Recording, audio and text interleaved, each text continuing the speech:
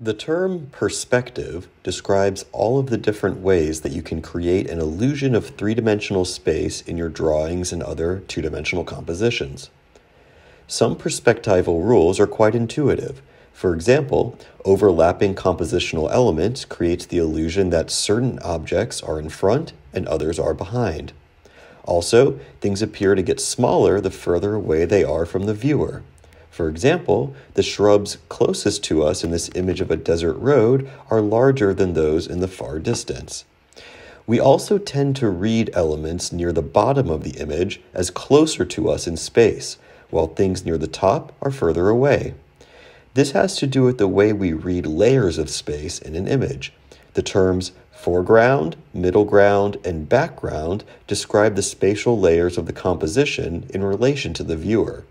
The foreground is the closest to the viewer's space, and the background is the farthest away. When we observe parallel lines recede into space, like the lines of this road, they appear to converge.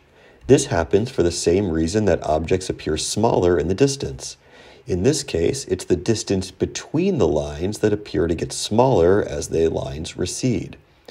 The point at which parallel lines appear to converge is called the vanishing point, which sits on the horizon line.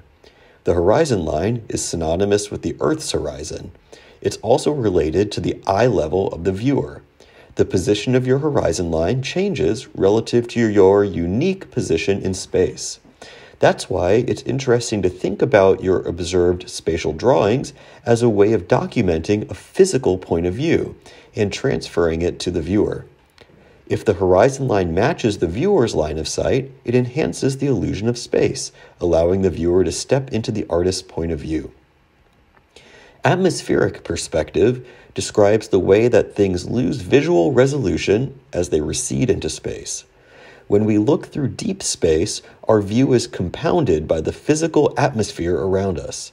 The buildup of all of those molecules and haze accounts for the way that things in the foreground tend to have the greatest resolution and contrast, while things in the background tend to lose these details.